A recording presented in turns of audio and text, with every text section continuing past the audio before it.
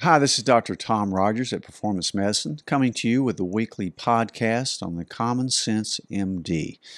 Today I want to talk to you about something really simple. This is a really simple, easy subject today, but it has tremendous benefits for your health. I'm talking about walking. Simple walking. I walk every day at lunch and after dinner. I never thought of it as exercise, really, until recently. I've always gone at working out pretty hard, and there's nothing wrong with that. I'm a huge fan of resistance training, muscle building, and all that. But recently, a doctor friend of mine brought me an article on a recent study of the benefits of just walking. You know, I always thought 10,000 steps was what everybody should walk every day. But a recent study analyzed data from 20,000 people in the United States and 42 other countries.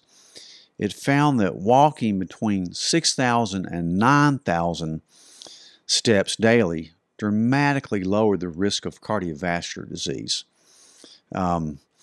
which is the leading killer worldwide for older adults. Compared with people who walk 2,000 steps a day, the people who walk 6,000 to 9,000 steps had a reduced risk of cardiovascular disease, which means heart attacks and strokes, by 40 to 50%. That's a lot. This study confirmed an earlier study I had read from Vanderbilt University that demonstrated that walking 8,000 steps can lower the risk of a wide range of chronic health issues, not just cardiovascular. The study also found that for every additional 1,000 steps, there was an incremental reduction in cardiovascular risk. And there's really no upper limit to this thing, although the studies, I've never seen one that went past 15,000 steps. Now, the most steps I ever took that I measured was about 40,000 steps when I was in New York City. I walked up to Central Park, was staying nearby, walked around the whole park, and then down to the World Trade Center. For those that have been to New York City, that's a long way. I was tired. But anyway, the old 10,000 steps is really not based on any scientific research at all. So, walking needs to be intentional and, daily, and do it with kind of at least moderate intensity, a brisk walk. And you should also incorporate unintentional walking, like taking the stairs, walking over driving, parking as far as you can from the store and then walking in. I always do this. That way your car doesn't get dings on it too. Another recent study found that fast walking was incredibly beneficial. You don't have to swing your arms, although that's good. You can even high step it. It's probably better than running. Definitely less traumatic on your joints. And the thing about it is you can do that and go straight back to work. You don't have to shower. It's so easy. But you do need brisk daily walking. I love fitness trackers. I use my Oura Ring. I love it.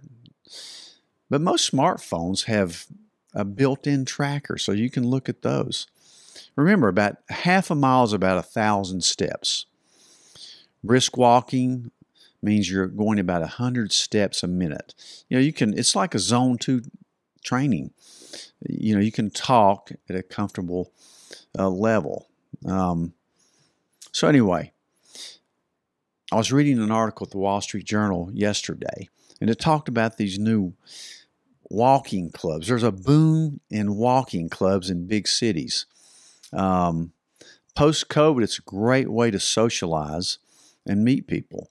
Most of these are women's walking groups, but men do it too. You can walk in any weather. A lot of times I'll go to the mall if it's rainy. There seems to be a pushback against the hardcore workout culture and a resurgence of going back to the basics. And it all starts with walking.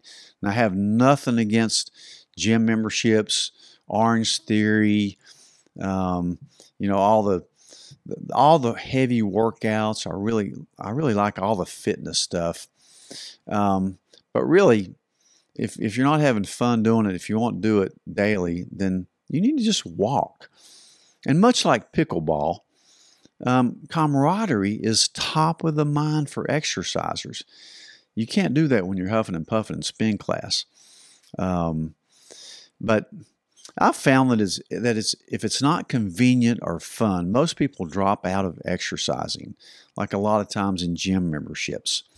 My personal routine, some of you may know it, but I'll wake up, drink a cup of coffee, take my perfect aminos, and go to my basement for about a 20-25 minute workout with light weights, bands. I do a few minutes on my mini trampoline. I stretch, do push-ups, pull-ups, body weight squats, sometimes kettlebell exercises, hit and kick my punching bag sometimes. Then I get in my infrared sauna, sweat a lot, take a cold shower. I'm ready for work. I walk about 30 minutes after I eat a light lunch every day. After work, I love to bike. If I can, I'll take a bike ride because I love it. Then after dinner, whether or not I've ridden my bike or not, I'll walk for about 10 minutes. It really aids in digesting and helps you kind of get a jump start on your metabolism from that meal you just ate, which is usually going to be the largest meal. That sounds like a lot that I do, but really it's not. It's just a routine. Every successful person goes by routine. Very important. And if I don't do anything else, and sometimes I don't, I will walk. I think that's the key to, as you get older especially, to keep your health up. You just simply need to walk more. It's great for stress. It lowers your blood pressure. It helps you sleep. And believe it or not, it really works your core muscles.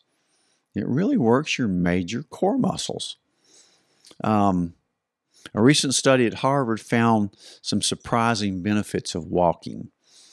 It counteracts the effects of weight-promoting genes, and they've discovered about 32 of those obesity genes.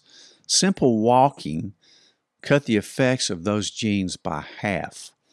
So your genetics are not your destiny. I say this all the time. It's more dependent on what you eat and how you exercise. I don't think there's any one more important thing you can do for your health than exercise. I think if you're talking about weight loss, your nutrition is more important. But for your overall health, there's nothing that beats exercise. It's been proven time and time again. Walking also helps reduce your cravings for sugar in that Harvard study. It reduces the risk of breast cancer, and I suspect all kinds of cancers. It eases joint pain, especially the knees and the hips, which are the most likely ones to get replaced. It prevents arthritis because it increases lubrication of the joints. It boosts your immune function. A recent study found that those who walk 20 minutes a day, 5 days a week, had a 43% fewer sick days than those who exercise just once a week or less. That's a lot. And if they did get sick, their sickness was much milder and of shorter duration. It helps in digestion. We always talk about the gut. It actually helps you digest your food. Just walking. So I'm going to give you a prescription to walk daily. I love working out, but please at least walk every day. I hope this helps. I hope it sticks in your mind. I'll see you next week.